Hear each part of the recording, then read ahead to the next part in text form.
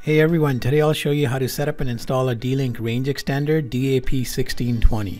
The setup process is similar for our other range extenders.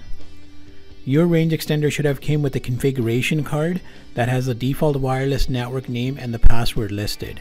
You'll need this when we're connecting to the signal of the extender. In the event you don't have that card, the same information is also listed on the back of the extender. Go ahead and power on the range extender. You'll notice that the LED is red at first, and after a few seconds it's going to start flashing amber. Let's go ahead and move over to a wireless computer and scan for available wireless networks and connect to the signal of the extender. Since the DAP1620 is a dual band range extender, you're going to see two network names.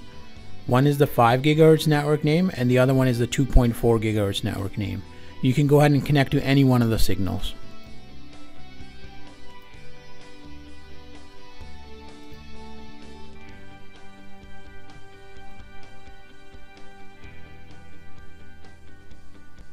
Once you're connected to the extender, you may be automatically redirected to the setup page of the extender. In the event the setup page doesn't come up, open up a web browser such as Internet Explorer, Firefox, Google Chrome, or Safari, and in the address bar type in dlinkap.local and press enter. Or you can type in 192.168.0.50. If you still don't get the setup page, please make sure that you're connected to the signal of the range extender.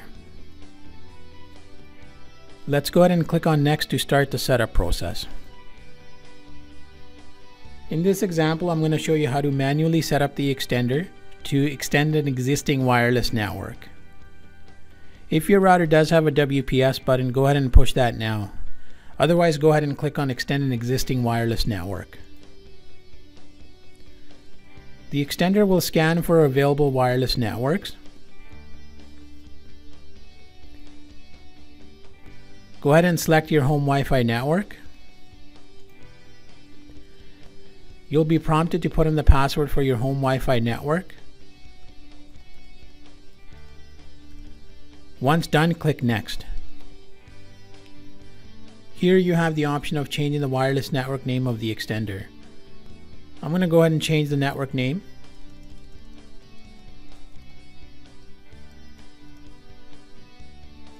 I'm also going to change it for the 5 GHz network name as well. We recommend that the network name for the 2.4 and the 5 GHz are different from each other, so this way you know which network you're connected to. So in this example, I left the 2.4 GHz network name as DAP1620, and for the 5 GHz Wi-Fi network, I put in DAP1620-5 GHz. I will also change the password. Leave this box checked where it says use the same password for both networks.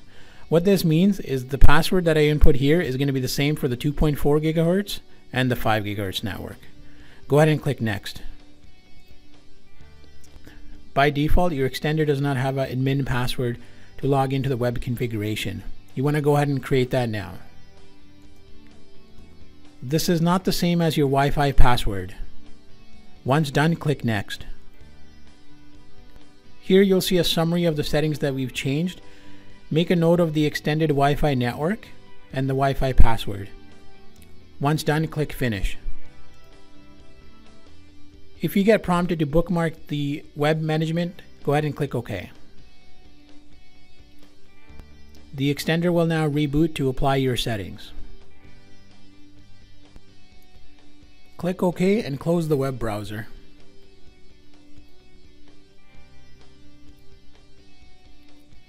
Go ahead and scan for available wireless networks, and let's connect to the signal of the range extender.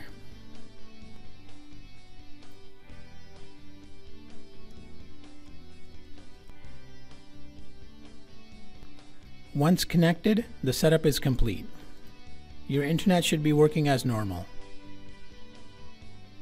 The DAP1620 has a signal strength indicators, which are the 3 vertical LEDs.